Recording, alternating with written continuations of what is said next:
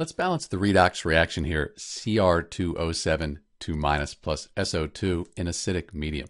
So the first thing we have to do is write oxidation numbers for each element, and I've done that up here. If you need help, there's a link in the description on how to do that.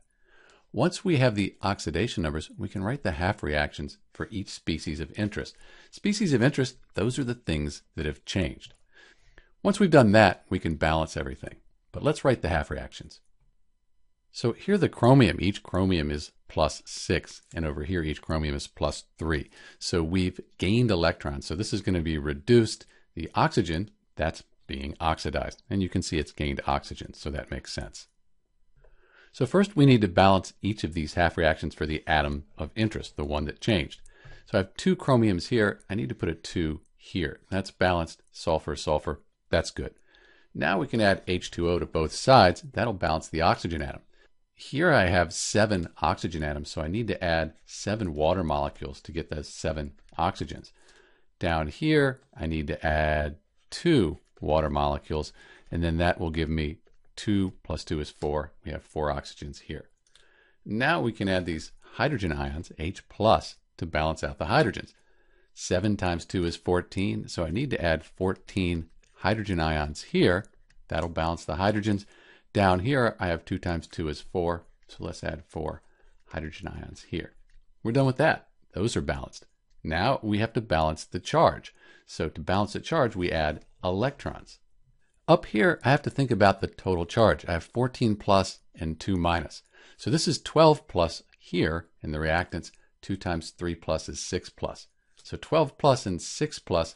If I add 6 electrons here, that'll give me a 6 plus total charge over here and 6 plus here. That's good.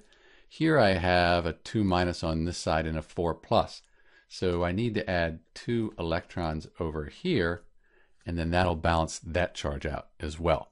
So we've done all that. At this point, we need to balance the overall equation for electrons, so both of the half reactions.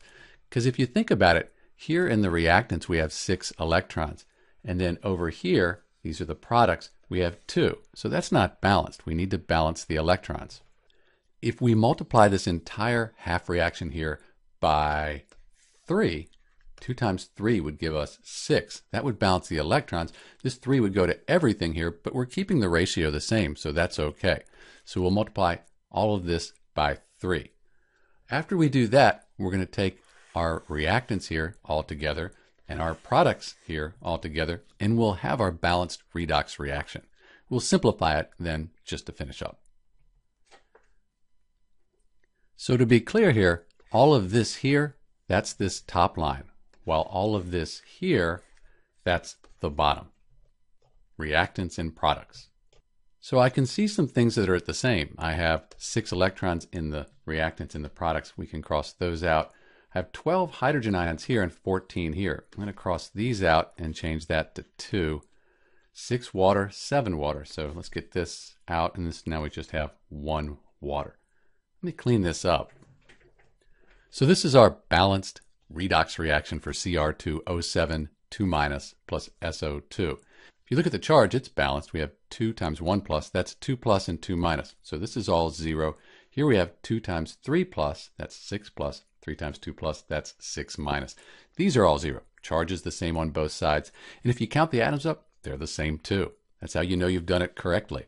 If there's any difference, you've probably done something wrong in one of these steps up here. This is Dr. B with the balanced redox reaction for Cr2O7 2- plus SO2.